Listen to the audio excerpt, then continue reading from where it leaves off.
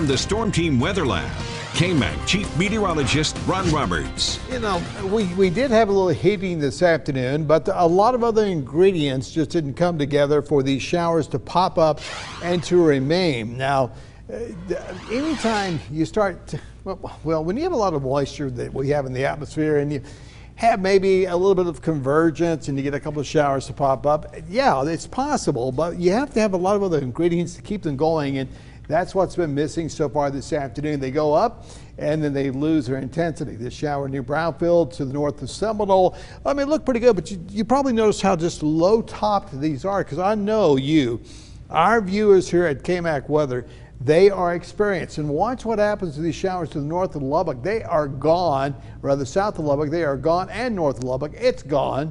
So they go up, they look pretty impressive for 15-30 minutes, and then they're out of here, and that's what we'll expect for the remainder of the afternoon. This one to the west of Brownfield, by the way, is not moving. It's just sitting there right on US 380, so there might be some water trying to accumulate on the highway.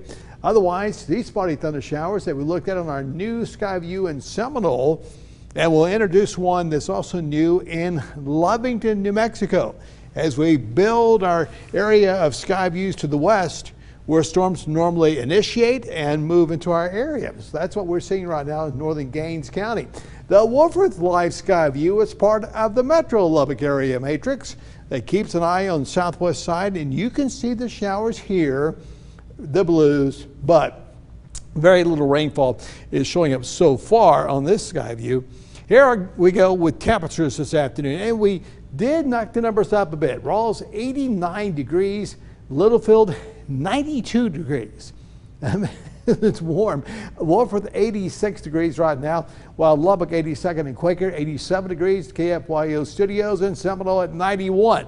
The forecast model HRRR did initiate yesterday and again today a couple of showers, but we really didn't hit it too hard because they're going to be so limited in their exposure to us.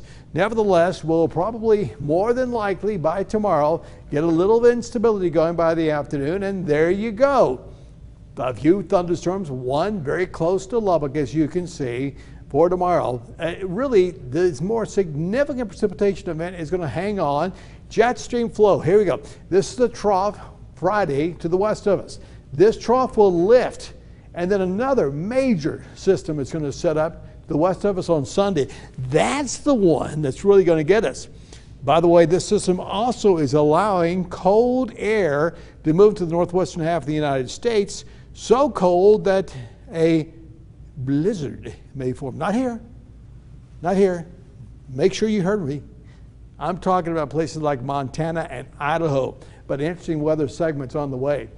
Sunday, by 1 o'clock, 1,900 inch and a few thunder showers going to 2,400 inch. Note, by Monday night, thunderstorms increasing over to Mexico. Well, that European model then begins to push it closer to us as we get into Tuesday and our rain chance going up. So the 6 to 10 day outlook on precipitation well above average in New Mexico, the western southern plains, also to the north of us.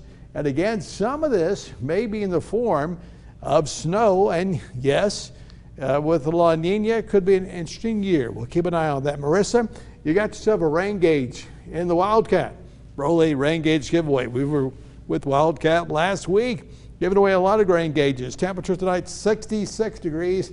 You know what? It's still a little muggy out there. Wind southwest, light. 7-day forecast. And here are the numbers of 93, 91. And we're going to go ahead and put that 10% in on Saturday, 86. Uh-oh, there that rain chance goes up, cool front on the way. All right, 80 on Monday, Wednesday 81. Rain chance by even now on Wednesday is higher. And that 81 degrees is where we're going right now because of climatology, in other words, climate history. But it could be cooler. Ooh. I mean, like a high of only 60, 65. Is that right? Just throwing it out there. So that's a serious business action there on Wednesday. It's possible. I just want you to know it's possible. Oh, okay. Well, thanks. You're welcome. All right.